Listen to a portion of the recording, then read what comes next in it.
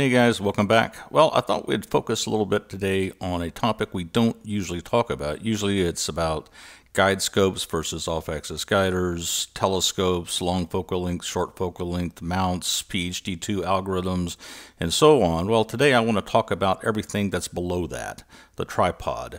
And a couple of questions that come up when we look at some of the offerings from some of the manufacturers that we go to. Do we want to upgrade to a stiffer tripod? Now, Celestron, for example, and I'm showing their products here, Celestron has the normal tripod, which is what I have for my C-Gem and my C925. I bought that as a package some time ago. But if you buy a C11 or C14, you get the upgraded tripod, which has 2 3/4 inch diameter legs versus the 2-inch diameter steel legs that I have. The steel legs on the upgraded platform are thicker, and overall that tripod is about twice as heavy as the tripod I have. Does that matter or doesn't it? Also, we're also concerned about vibration, and Celestron in this case also has these vibration suppression pads that you could put under each foot of the tripod to dampen out vibrations, as might result from, for example, a gust of wind or somebody walking next to the telescope causing the ground to shake a little bit. Now, is this a good idea? Should we be thinking about these two things? And these are the issues I want to tackle in today's presentation. I'm going to take an engineering approach to the definition of strength, stability, and stiffness. I know we talk generally fairly loosely about these terms, and the first one is strength. Strength refers to, from an engineering perspective, into how much stress can a given material take. Now, in the case of steel, steel has a yield stress. That's the stress that when you expose the material to that level of stress, it can no longer handle any extra applied loads. It doesn't break, it doesn't fracture, it just bends and deforms more easily after you reach that yield stress. In the case of the tripod legs that I have on my standard Celestron tripod, it's a stainless steel. It's 2 inches in diameter, and I think it's about 0.049 inch thick material. So you have something that looks like this picture here. And what we're concerned about is the axial force going down through the tripod leg, which comes out to be about 40 pounds when you take the weight of everything above, the mount, the imaging rig, the counterweights, etc., and take into account the fact that the legs are at an angle. It comes out to a fairly heavy load for, say, a C11 type imaging system of around 40 pounds per leg going down the axis there. Take that 40 pounds and divide it by the area of steel that you have here, and that comes out to a stress of 130 psi. But for a low-end version of steel, you could get 30,000 psi easily out of steel, which means from a strength perspective, the legs are 218 times stronger than they have to be to support even the heaviest of the imaging loads that we might consider. So strength is definitely not an issue. And by the way, the building that you live in, the building that you work in, the bridge you drive over to get from point A to point B, those kinds of structures are designed to have a factor of safety of about 2. The next issue is stability. Normally when people talk conversationally about stability, I think what they're really talking about is vibration. We'll talk about vibration in the next slide. This is the engineering definition of stability, which has to do with buckling of a structure. And if you want to think of a simple example to illustrate buckling, think of an uncooked piece of spaghetti held between 2 forefingers, and then you try to compress that piece of spaghetti very slowly, and it will bow out. Even though you're trying to press along the axis of the strand of spaghetti, it bends and deforms outward. What that is buckling. It can't handle any more load because it's too slender, and it can't handle the axial force that you're applying to it. Well, I use some of the software that I use at work to create a simple model of a tripod and a telescope. You can see it here in line format. And then did a buckling analysis of this arrangement here and found out the buckling load for a given leg of a standard Celestron tripod is about 14,000 pounds. And again, I've got a force in each leg of about 40 pounds. So that's a factor of safety of 357. So we're not worried about the strength. We're not worried about the stability. So what we want to do really from here on in is focus on stiffness and the factors that affect vibration, which for us, vibration translates into pointing error. If the telescope tilts left and right, forward and aft, that means our imaging sensor is tilting left and right, forward and aft. That allows light to be spread across multiple pixels on our imaging sensor, which is exactly what we're trying to avoid. This equation I'm showing here, don't worry, we're not going to get too deep into the math here, but this equation is about the simplest equation that you can have to describe vibration. And those of you who've been through a physics or engineering curriculum have probably seen this, possibly in your sophomore year in a differential equations course. It's just a differential equation with constant coefficients, second order. And for us, it serves as a useful vehicle to talk about the various factors that affect how our system, our telescope imaging system, behaves. On the right-hand side is an F, which varies with time, a function of time. This is a force that could come from a wind gust, for example, or from some ground vibrations set up by somebody walking too close to the telescope. The X in here is the response of the system. It could be displacement, like the imaging sensor or the telescope moves to the left, the right, or toward the target. We don't care about that. What we care about is tilt. We care about the telescope tilting in the fore-aft direction or the right-left direction, because that translates into a screwed up image on our part. So this displacement, instead of thinking of it as a translation, think of it as an angle of rotation. And then the x dot is a velocity, and the x double dot is an acceleration. And then we have these other constants in here that relate to our telescope system. For example, the mass is everything that's sitting on top of the tripod. It's the OTA, the camera, the mount, the counterweights, everything that's sitting on the tripod is the mass in this system. The stiffness is our tripod. It's the axial stiffness of these stainless steel legs of the tripod. And then in the middle here, we have a damping coefficient. Now this, ideally, we would like to have the stiffness of a system be very high.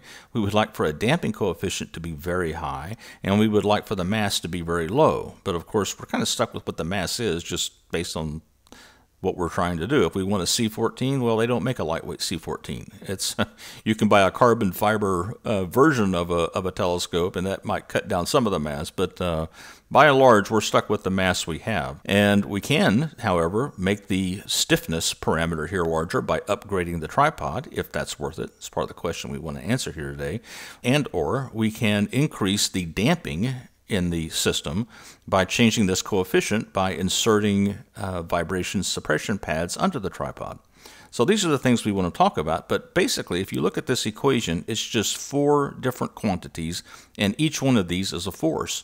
We have an inertial force that's proportional to acceleration, a damping force that extracts energy from a vibrating system that's proportional to velocity, and an elastic force that's proportional to displacement. And of course, as I said, we have the wind gust on the right-hand side. In the ideal world, if we had a pure damper, it would only provide resisting force if there is some velocity. We have to put these pads underneath the tripod, so it's got to provide some resistance to the weight of the mass that's sitting on top of the tripod, going through the leg, into the damping pad, down finally to the ground. So it's got to have some stiffness characteristic as well. But here's the thing. When you put a soft spring, this is rubber, it's much softer than stainless steel. If you put this damping pad underneath each leg, you find that now the total stiffness of the leg is not just the stiffness of the leg as it was with the steel. It's this formula here, which is kind of a complicated looking formula, but you can rearrange this formula into this form, and it becomes a little more clear what we're seeing. The stiffness of the leg, the total leg, the leg plus the damper, is now the stiffness of the damper, which again, it's rubber, it's very soft compared to steel. The stiffness of the damper times this quantity. We'll take a close look at what's inside here. We have 1 plus something, and it's the stiffness of the damper, something small, divided by the stiffness of the steel leg, something large. So this number here, this ratio of the dampers, of the stiffness of the damper and the stiffness of the leg, is a number like 0.01 or 0.02. And so this whole thing in the parentheses is 1.01 or 1.02, which is just like, for all intents and purposes, just the stiffness of the damper. In other words, you could have the stiffest thing, you could have this thing be completely rigid, made out of the stiffest material possible, and if you put it on a soft spring, all you get for the stiffness is the stiffness of the soft spring. We would like to have a high value of stiffness, but if you put these in to get the high value of damping, which we also want, you're actually undermining the stiffness of the system when you do that, and there are some consequences for that. So it's a bit of a trade-off, and we need to look at that. But the damping pads will dampen out the motion, but it's killing the stiffness of the system. Let's go look at a solution to this equation here, where x is the, say, the tilt of the telescope in response to a wind gust. And we'll look at this tilt that we get out of this equation with and without these vibration suppression pads being in the loop here. So here's a graph of pointing error. That's the x in the previous equation. I've got it expressed in terms of arc seconds, and we're looking at a function of time here. So 1 to 2, from 0 to 2 seconds. And the blue curve we have is a tripod just sitting on a steel leg tripod sitting directly on a concrete surface, for example. So stiff on stiff.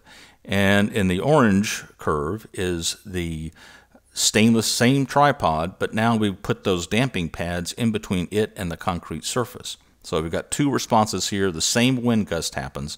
And what we'll see, well, let's look at the steel tripod only first, so the blue curve. The gust happens and the tripod leans over, the mount leans over, tilts forward or back, whichever way the wind was blowing, and it gets up to some excursion, some arc seconds of excursion, and then it comes back, it goes back the other way, and it just oscillates back and forth until finally it dampens out, say, in 2 seconds. All right, so this is kind of the response we would expect without the damping pads installed, which is what makes us think, gee, I wish I would like to have those damping pads so we could dampen out that motion sooner. Well, if you do that, you will get a quicker die out of the response. However, because you've undercut the stiffness of the system, when the wind gust happens, the telescope leans over much farther, and then when it comes back, yes, it does die out much quicker. But we have to live with this higher excursion. So with a stiff system, no damping pads, we have a lower initial error, but that error persists for a longer period of time. When we put in damping pads, we get a higher initial error because we have also undercut the stiffness of the system, but because we have increased the damping coefficient, that damping or that excursion, that initial error, dies out very quickly. Let's keep in mind that we're talking about pointing error, and that should relate back to arc seconds, and that should relate back to what is the resolution of the imaging system we're using. So for example, if I have a C14 with a camera that has a 3.8 micron pixel size, I've got an imaging scale of about 0.2 arc seconds. This width here represents the width of a pixel. Now look at this in comparison to some of these oscillations we have. A lot of these oscillations are occurring with the light never leaving that pixel, which is our entire objective. So these oscillations out here, anything between here is, we don't care, because it's within the error or within the size of 1 pixel. The light is going to the same pixel all the time, it doesn't leave. It's only when you get out to here that you start seeing the excursions and something going out of bounds of that pixel. Now, of course, with a larger wind gust, just magnify these curves by whatever, okay, to be a larger excursion for both. If I had an ED-127, that's about a 900 millimeter focal length, same camera. Now you can see that the image scale has gone up quite a bit, and now I don't even, if we had this wind gust and the steel legs, I wouldn't even know it happened, because it's all within 1 pixel. I would be aware that something happened, or might be aware something happened if I had damping pads installed, because I've got that initial overshoot, and therefore we'll get some effect of light leaking out of that 1 pixel. And then if I used an ED-102 with a 700 millimeter focal length, now I don't care, at least for this scale of disturbance, about anything really. A little bit of exceedance here on with the damping pads probably wouldn't even be noticed. We wouldn't care about the vibration at all, whether it's damped out or not. What we're seeing is that if we have a short focal length system, don't even worry about vibration. You're not going to see it because the imaging scale is so large. You can have significant disturbances and the light stays in the 1 pixel because that pixel covers so much area of the sky. On the other hand, if you are imaging with a C14, you have to think about these things, and we need to take a closer look at some of the trade-offs between a stiff system versus a highly damped system, and that's where we want to go.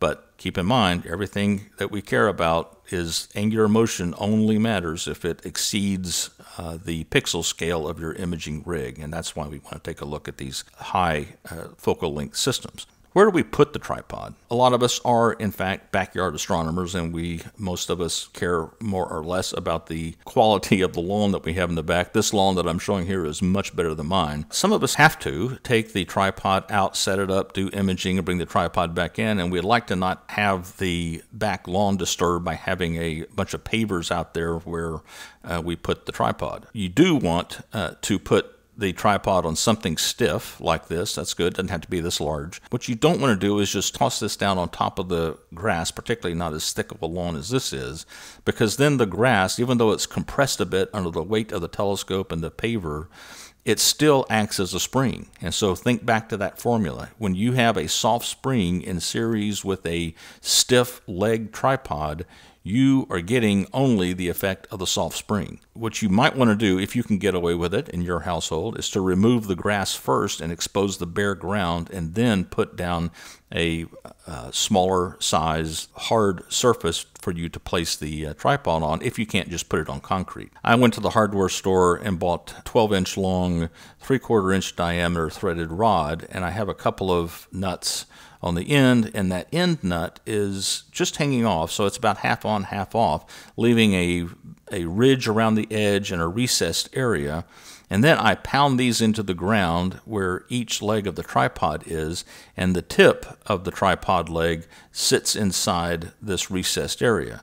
So this is pounded down far enough onto the ground that it doesn't affect the lawnmower. You can't see it. What this does, it gives you a very repeatable location for your tripod. It is a very stable, very stiff support for the tripod, and as I say, it's not visible, so it wouldn't stand out to you if you're standing in the back looking around. But I would suggest that you keep in mind that formula we looked at a little bit ago, where if you combine the stiff legs of a tripod with a soft support underneath it, all you're getting is the effect of the soft support. All right, so think about the stiffness of the ground where you place your tripod in order to minimize its sensitivity to wind gusts and people walking about. Okay, so let's just summarize what we've seen here. There's a lot of talk you'll see in advertisements for mounts, for example, what the weight limit is for a given system. The weight limit that we refer to in astrophotography really relates to the guiding responsiveness, which in turn ties back into how much torque does the motor provide in being able to move around a heavy or lightweight imaging system. So this is, when we talk about weight limit in terms of an imaging system, we're not talking about the structural limit of the tripod. We're talking more about guiding performance, which has to do more with the motor performance. In analyzing just the standard Celestron tripod, for example, I found that from a structural perspective, it's like more than 200 times stronger than it has to be. So we are not concerned at all about the tripod's strength or stability for a normal astrophotography setup. We do want a stiff tripod because we want to minimize angular disturbances, for example, that might be caused by gusts of wind. So we do want that. It is a value. What is also a value is to dampen out any vibration that's caused by the wind, and some companies like Celestron offer these vibration suppression pads that you can place under each leg to dampen out the vibration more quickly, and they do that. However, there is a problem with that. The vibration suppression pads have a killer effect on the stiffness of the system. When that gust of wind happens, it creates a larger disturbance than you would have had otherwise. Now, it dies out more quickly, but that larger disturbance, depending on your imaging system, the imaging scale of your system, that may be worse than a longer lasting lower amplitude motion with no pads, because that relatively long rain down period may be occurring, most of which is probably occurring within the size of a single pixel, what a single pixel can see. So it will not register as an error or as pointing error because the light's just moving around within one pixel. These vibration suppression pads are made of rubber or rubber-like material, and they're much softer, relatively speaking, than the stainless steel legs of the tripod. So the one thing you definitely do not want to do is, if you have a standard tripod like I do, the worst thing I could do is go out and buy an upgraded tripod and then also buy the vibration suppression pads and put them under it, because then all I've got is the stiffness of the vibration suppression pads. I've lost all the benefit, stiffness benefit, of the legs of the tripod, of an upgraded tripod. So think about that. before you make a move in this direction. Now, from my perspective, in my opinion, I would say that the vibration suppression pads are frankly doing more harm than good for astrophotography. I do think they're probably of benefit if you're involved in community outreach, you're at star parties, you're doing visual work, and are standing and moving around the telescope, or others are walking past as you're looking through the telescope. I think you probably will get a benefit of the vibration suppression pads then, because the brain will register a disturbance, and even before you've had time to really process it, the damping pads have dampened it out. But for those of us who are astrophotographers only, I don't think these vibration suppression pads are offering much benefit.